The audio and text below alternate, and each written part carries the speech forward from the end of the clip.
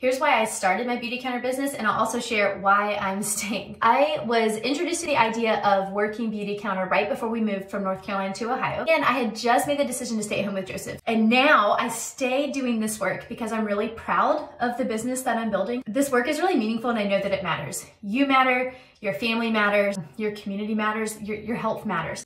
I get to provide solutions for people. I get to help clients. I see it as a financial opportunity that also has a significant social impact. A lot of network marketing companies overpromise and underdeliver, but I'd say that Beautycounter consistently delivers and leads in transparency when it comes to disrupting the typical direct sales industry. If you feel like you don't have the confidence to do this kind of work, you absolutely do. What you need is someone to teach you the skills to do it and someone to help you dig deep and show up for yourself.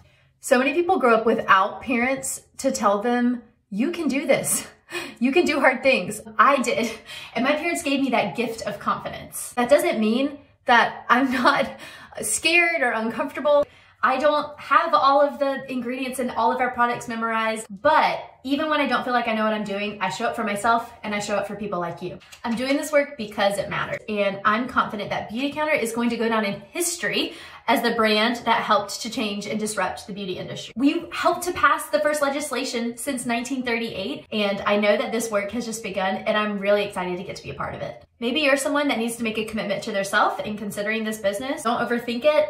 If you don't have all the answers, same. But I'm here to encourage you and support you. I have a 90-day blueprint that shows you what exactly to do in your first 90 days in Beautycounter, and then I'm still here after those first 90 days too. Something that you may not know about me is that my last year in education, before making the decision to stay at home, I was an instructional coach. I get to continue doing that coaching work now. Love to lead coaching meetings and support you to make your business whatever you hope it can become.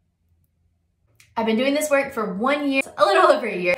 I have a great client base. I have developed some resources from my own experience of how to do direct sales in a way that isn't creepy or weird or pushy. I'm really excited for people to come and partner with me to learn and grow in this work too.